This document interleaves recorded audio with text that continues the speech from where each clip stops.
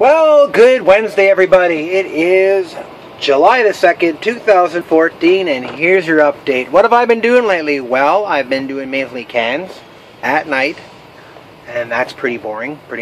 Not really that exciting, but that's all I've been doing.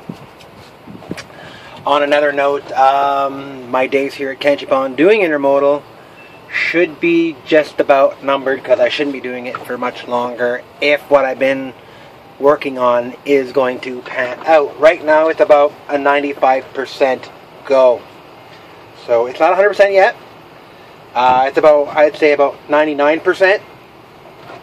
But I should be getting it. I got a text today that I should be starting anytime soon now.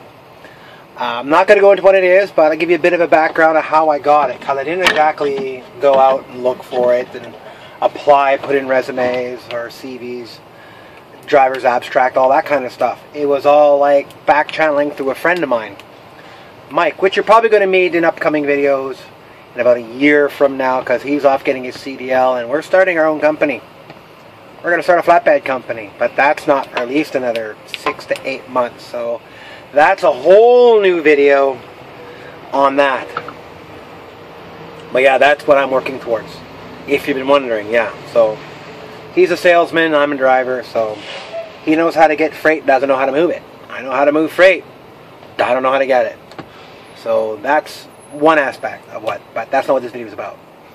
He called me about 3 weeks ago and asked me if I'd be interested in doing a certain job that I'm not going to get into the details what it is yet, but I will.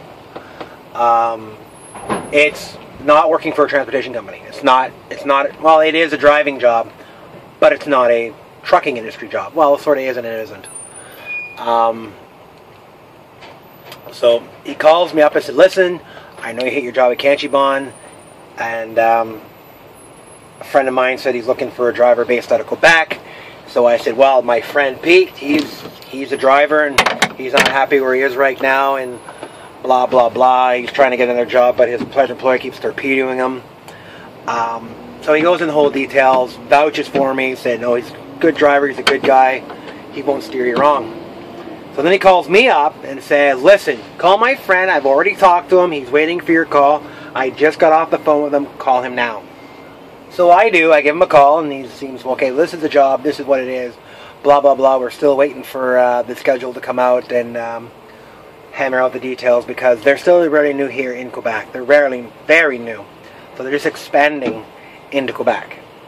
So nothing's really set up yet. So that's the 2-week waiting period, was waiting for everything there to be set up.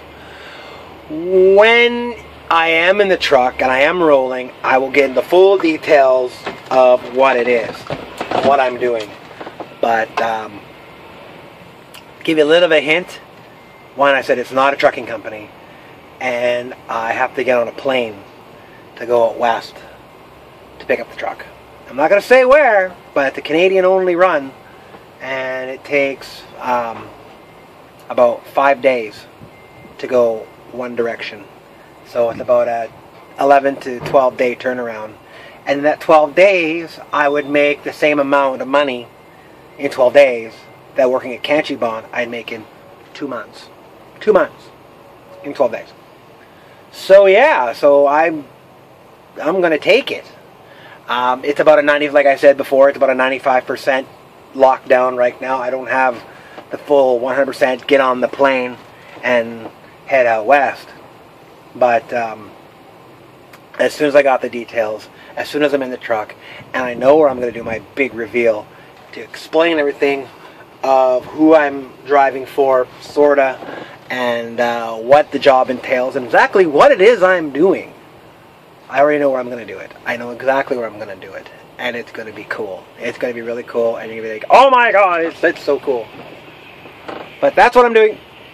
And the whole thing with Mike and I starting our trucking company, our own company, that's later videos, and I will keep you guys updated on that.